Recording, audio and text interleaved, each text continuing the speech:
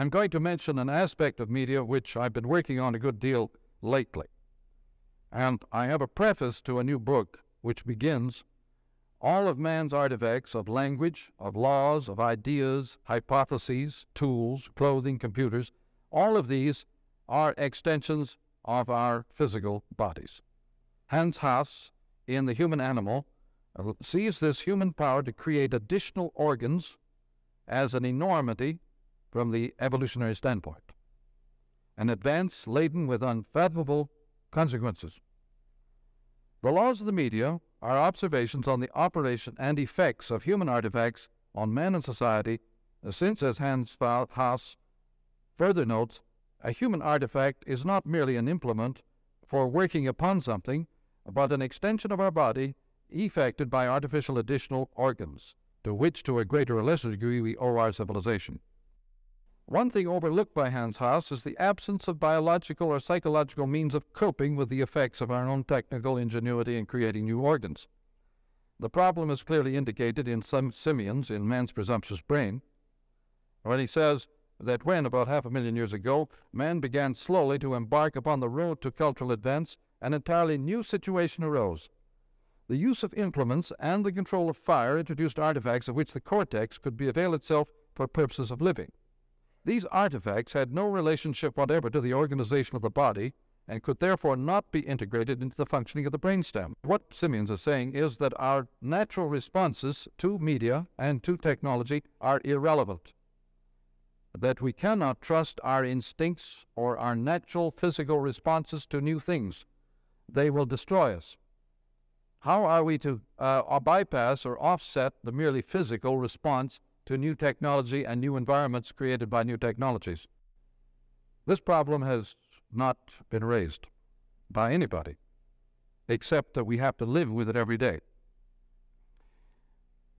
Edgar Allan Poe has a story called The Descent into the Maelstrom, which had tremendous influence in the 19th century on the poets and symbolists like Baudelaire and Flaubert and others. In The Descent into the Maelstrom, Poe imagines the situation in which a sailor who has gone out on a fishing expedition is caught by not watching the turn of the tide in a huge maelstrom or whirlpool, and he sees that his boat will be sucked down into this thing. He begins to study the action of the storm. He observes that some things disappear and some things reappear. By studying the things that reappear, to which he attaches himself to one of these, he saves himself.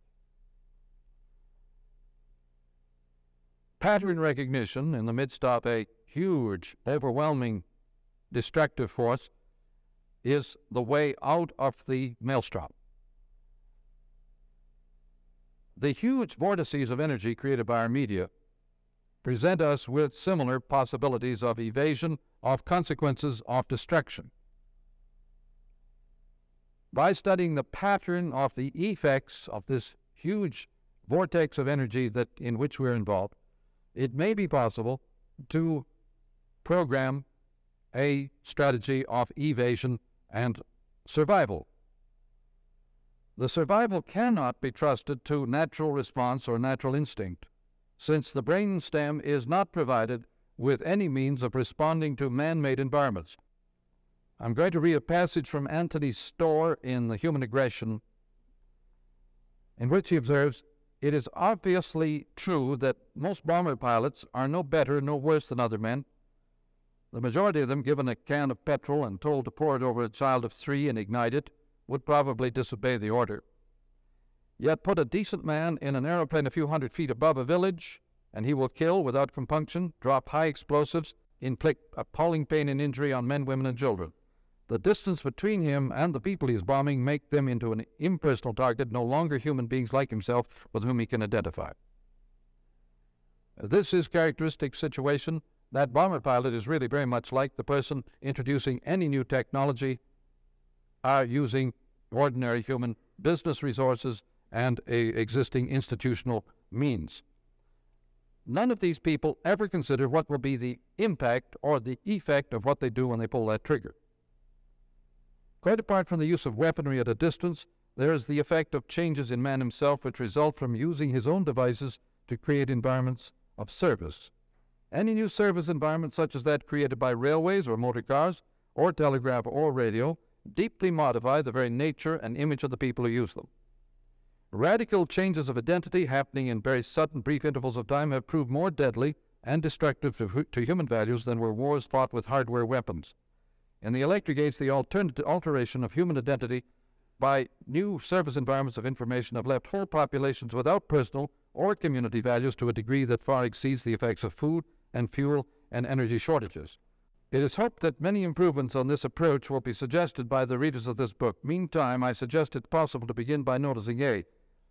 What does the artifact amplify or enhance in the case of any new form of medium or technology?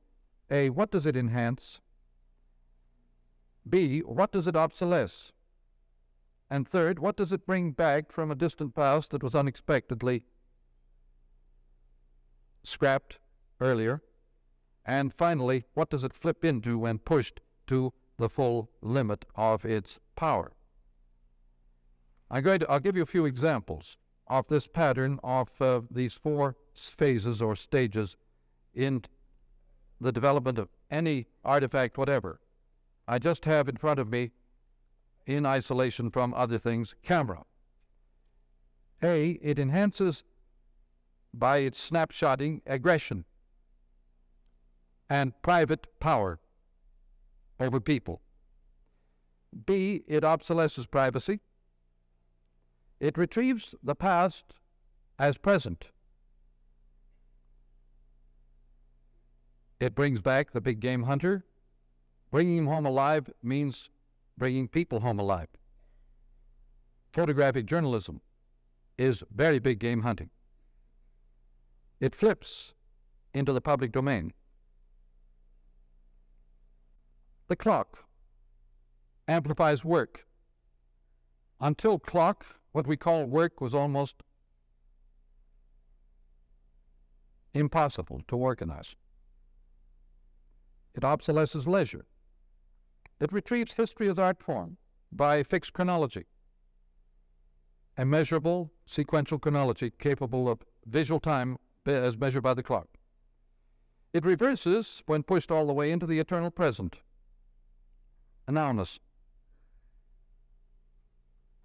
Electric media in general amplify information range, scope,